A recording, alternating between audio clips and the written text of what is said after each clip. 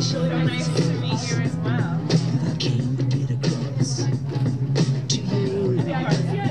How was breakfast this morning? How was interacting with the fans?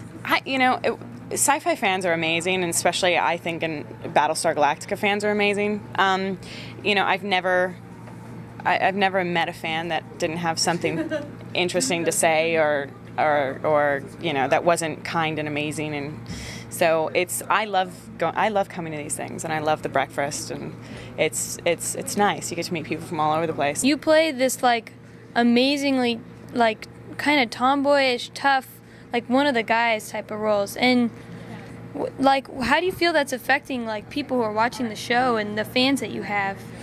I think that anytime you get to play a strong female lead in anything, it's a tremendous opportunity, and I enjoy myself on the show.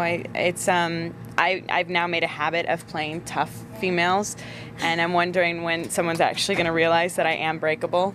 So I actually, on Bionic Woman, ended up hurting my knee, and when I started crying like a baby, they almost called emergency, the ambulance, and I was crying like a baby, and I was so scared to let them know that I was hurt, because I've made a career of being the tough girl, and I didn't want them to know I was actually not tough at all.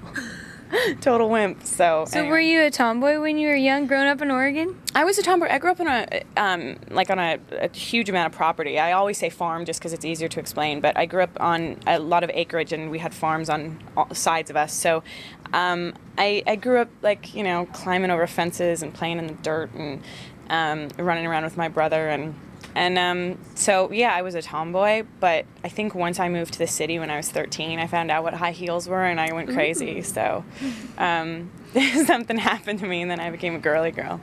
So, well, we love you on the show, and we'll hope to see more of you. Thank you very much. It's Ted Veneman here. We're at Day 3 at Grand Slam Sci-Fi Summit. We're with Kristen just outside of the Katee Sackhoff photo op. So how was that?